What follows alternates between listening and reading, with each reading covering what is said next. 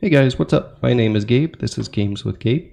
If you watched the last video, then you know that the point we got to with this Pong series is we have this ball bouncing and the AI follows the ball and it moves and the ball will bounce off both the paddles and go through if it misses one of the paddles. So in today's video, what we want to do is, if you notice, the ball when it bounces off the paddle is very rigid. There's no any sort of like change in the direction of the way that it's traveling or anything like that. It literally just bounces off exactly the same way, which makes for a really boring game. So what we'll want to do in this video is make the bounce a little bit more interesting by using some math to calculate a new direction for the ball to travel in. And so in order to do that, we're going to have to treat the ball, instead of like a direction, we'll treat this like a velocity. And so literally I'm just going to say refactor this. This is in ball.java. So we'll just refactor, instead of saying ball.direction_y, we'll change this to vy. And instead of saying ball direction x, we're going to say vx. And this is just going to make it easier so that we know what we're talking about whenever we're looking at these things. So if we run this, it should run exactly the same. We'll notice bounces off the bottom, bounces off the paddle. Okay, cool. And then what we're going to want to do, so this is just checking to see if the velocity in the y direction is positive. And we're actually going to want to check and see if it's just greater than or equal to 0, because it could be something different than 1 is what we're going to find out. And then velocity y times equals -1, that's fine. Then we'll change this to less than 0. Whoops. See, we'll say if it's less than 0 and then times equals -1.0, that's fine as well. And then instead of saying if the velocity in the x direction is -1, we'll say if it's less than 0, and then check all on here. This is all perfectly fine. And then if it is greater than or equal to 0, and then that should all be fine. And then if we run this, we should still get exactly the same thing once again. So we run this and yep, bounces perfectly fine. Cool. Okay, the reason we did all that is because it's going to make it a little bit easier to conceptualize what's going to happen in a second. So what I'm going to do next is I'm going to go over the math of what we're going to do, and then we're going to code that up real quick. So let's see what the math is. Okay guys, so let's determine what the math of this ball should be. So first, before we determine what the math should be, we should figure out what behavior we want to happen. So let's say we have our paddle that looks like this. And what I'm going to say is if the ball hits the center of this paddle, then I want it to fly back out directly in line with the paddle. So just like a straight line. The closer it is to the top of the paddle, I want it to fly more this way. And then the closer it is to the bottom of the paddle, I want it to fly more this way. And then I want there to be a range of everything in between those two when it hits on any of the other sides. Okay, so basically what we're going to be doing is we're just changing the angle of the ball wherever it hits relative to the center of the paddle. Knowing that, we know that we just need to find a new angle and then change the ball's velocity components according to that angle. So we would get a new component in the x and a new component in the y according to this angle theta. And then we can use those new components and change the ball's velocity, and it should fly off in some direction. So first of all, let's normalize this. We want this to be our 0. We want this to represent +1, and then we want this, the bottom of the paddle, to represent -1. If we normalize this, then we can just multiply whatever value the ball hits, wherever it hits inside of here, we can multiply that by the maximum bounce angle. And then that will give us a value of negative of the maximum bounce angle to positive. So like say we wanted to bounce at 45 degrees maximum. When we get this value normalized between -1 and 1, then we multiply that by the bounce angle. We'll have it between -45 degrees and +45 degrees. And that should be the bounce angle that the ball will bounce out. Okay. In order to do that, we have to normalize this hit location. So we know that this center point, that center point of the paddle is equal to, so the paddle's center y is equal to, and then we know it's equal to the paddle's y plus the paddle's height over 2. Okay, that's the paddle's center y. Okay, now if we want to figure out where the ball hits it according to this, let's subtract. So say the ball hits right here. If we subtract the ball's y plus the ball's, so if we subtract the ball's center y then we should get a value between 0 and the paddle's height over 2, because we're taking out everything up here. So let's subtract the ball's y plus the ball's height over 2. And then that should give us a value between 0 and half of the height of the paddle, which is almost what we want. And then if it hits down here, what's that? That's going to give us negative height of the paddle and 0. That's going to give us a range between there. So we're almost there. We just need to divide now. So we'll say the normal of the paddle's y, or we'll say the normal of the intersection, okay? So the intersection normalized equals whatever this value is over the paddle's height over 2. And that will change this value from a value between negative paddle height over 2 and paddle height over 2 to a value between minus 1.0 and 1.0. Okay? And I realize you can't see that last part now, but I'm just saying, so we're just transforming it from that range to negative 1.0, 1.0, which is exactly what we want for this range. Okay, now that we have that range, we can figure out the angle. So theta is equal to that in times the maximum bounce angle. So we'll just call that max.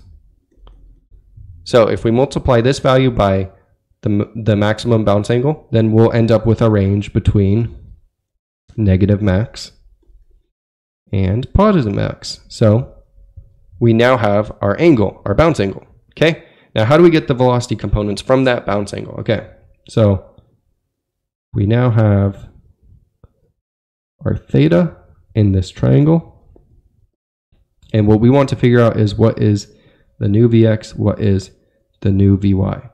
We'll call this hypotenuse. So from trigonometry, we know that sine of theta is equal to opposite over hypotenuse. So that's Vy over h. We know that cosine of theta is equal to Vx over h.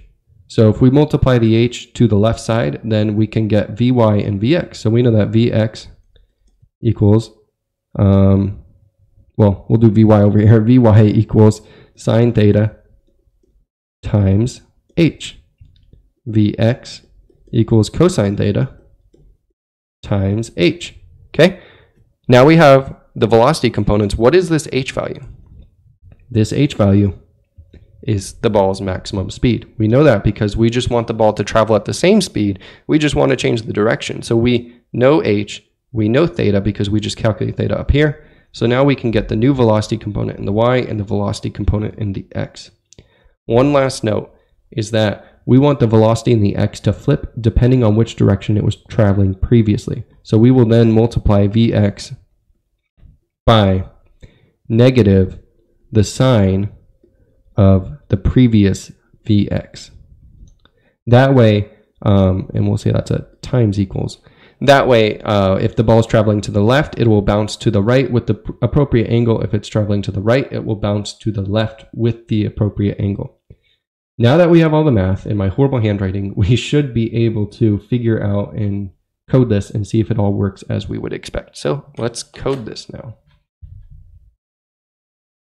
Okay, so now that we have all the math under our belt, we can change this code right here, which is simply changing the velocity in the x and changing the velocity in the y according to a static value. Actually, we can leave this guy because this is just bouncing it off the top and the bottom of the screen, and we're fine if that's just bouncing, literally flipping the velocity in the y direction. So what we're focusing on is this one. If it hits a paddle, what's the new velocity components it should have in the x and the y? Let's create a new function, and we will call this, this will return a float, which will be an angle, or we'll call that a double. We'll say calculate the angle, calculate a new v velocity angle, okay? That sounds good to me. It's a little bit of a mouthful, okay? And so what values do we need? Well, we need the paddle, which we have. We need which paddle it is. So we'll say rect paddle. And then we also need the ball, which is this class. So we already have that. So that should be enough for us to get this all done. Okay, So what we said that we need the relative intersect with the y of the paddle. So let's calculate that real quick. We'll say double relative intersect y equals, and this is going to be the paddle's y plus the paddle's height over 2 minus the ball's y, which is this. Yep, this is the ball. Okay, so this dot rect dot y plus the ball's height over 2. And we gotta do this dot rect dot y over 2. Okay, so that's a relative intersect y. And now we want to convert that to a normalized value. So normal intersect y, this will clamp it between -1 and 1. And so we'll just say is relative intersect y over paddle dot height over 2.0. Okay, so now we have the normal intersect of the y, and now we want to get theta, which is literally just going to be double theta equals the normal intersect of the y times, we'll say constants dot ball speed. So we'll have the same speed, but we will change the angle. So this is the angle with the same speed. Or wait, no, not the ball speed. We want to change this according to the max angle, which we don't have. So we'll create that real quick. Go to constants, and we'll just go right down here. Say public static double, and this is a final double max angle. That's what we called it. Is equal to, and then we'll say 45 degrees. Okay, we're keeping everything in degrees, not worrying about radians here. All right, so now we have theta, and now we want to calculate the new Vx, the new Vy. So we'll return this theta, and then in here, we'll say, instead of doing Vx times equals minus 1.0, we'll say double theta equals, and then we'll say calculate new velocity angle. And this is going with the left paddle. So left paddle. So that gives us our theta. And then Vx should actually be, so we'll say new velocity in the x component is going to be cosine of theta. So math.cosine of theta times, and then we're going to want to do h, which is the ball speed. So we'll say constants. This is where we use the ball speed. Okay, and then double new Vy equals, and we'll say math dot sine of theta times constants dot ball speed. Okay, and then we will say that Vx equals, so first of all, let's get the sine. So we'll say double sine, old sine equals, and then Java has this function called sinum, which gives you the sign of the number. So it'll return 1.0 if it's positive, minus 1.0 if it's negative. So we'll get that of the Vx. So we'll get the sign of the current Vx, and then we'll say that this dot Vx equals new Vx times -1 of the old sine. So that should flip it in the x direction and give us that new velocity x, which is what we got. And let's actually wrap this guy in an absolute so that we get that as a positive value no matter what. The y, though, on the other hand, we're going to want to just leave as is. So we'll say this dot Vy equals new Vy, and then that should be good. And then we're literally going to do exactly the same thing down here. So I'll copy and paste that, except we want to do the right paddle in this case. And then this should all theoretically work. So let's see what happens. So if we run this, the ball goes, bounces, and it goes way out of whack. So let's see what the heck is going on there. Okay, so why the heck did the ball go all crazy like that? Well, turns out, so we said up here that this new Vx is multiplied by the ball speed already, and then down here we're multiplying by that speed once again. So let's take this out, and then we're also going to have to take it out of all of these calculations. So real quick, just going to take all of this stuff out. Wherever it says times the ball speed times dt, take that out because we're basically doing double the effort. And that's throwing off the calculations and making the ball go completely crazy. So we'll take that out, this one out, and this one out. Save that. And then I'm also going to change the velocity up here because it's going to go super slow if we don't. So we'll change this to like, say 10. Make this minus 200. See what happens. It's going to go like really fast, I think. Okay, yeah, so it goes like that. Bounce is good. Bounce is good off of his paddle. Let's see what happens. Oh, bounces in the wrong direction. Let's see, bounced off the right direction off of him. So we might have... Okay, so after a little bit of digging around, there was a couple of things that were wrong. First of all, we were calculating the ball's y when we should have been saying this dot rect dot height over 2.